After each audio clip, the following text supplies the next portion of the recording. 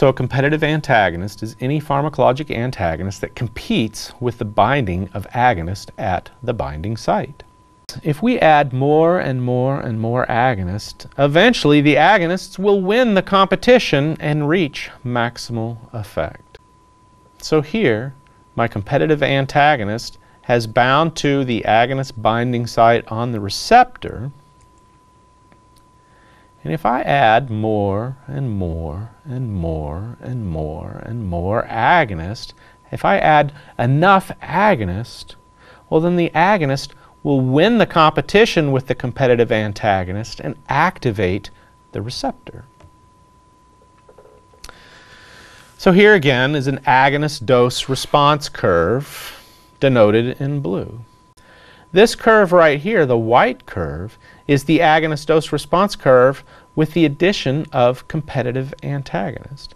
So if I take the solution and I add a fixed dose of competitive antagonist and then plot out my agonist dose-response curve again, we'll notice with the competitive antagonist in solution, it takes more and more and more drug to achieve effect.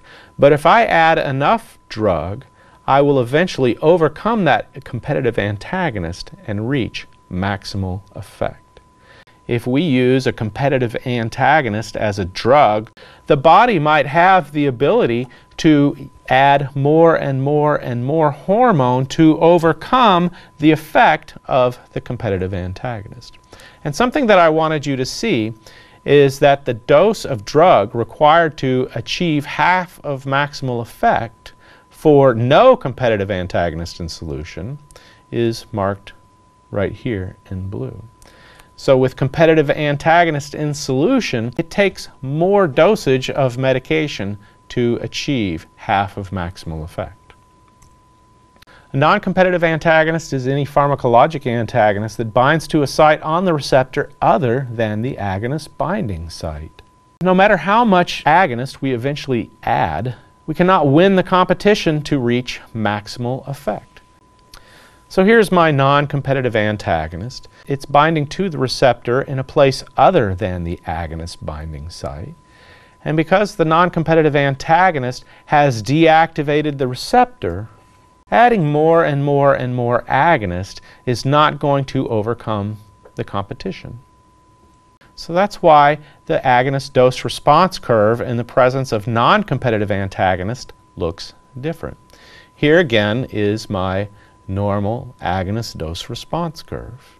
But if we add non-competitive antagonists to the solution and then plot out the same graph, well, as we add more and more and more agonist, we're not able to reach maximal effect because the agonist cannot win the competition with the non-competitive antagonist to reach maximum effect.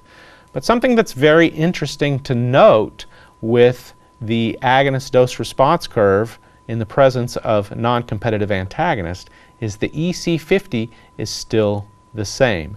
The dose of drug required to reach half of maximal effect with no non-competitive antagonist is the same dose of the drug required to reach half of maximal effect in the presence of non-competitive antagonist.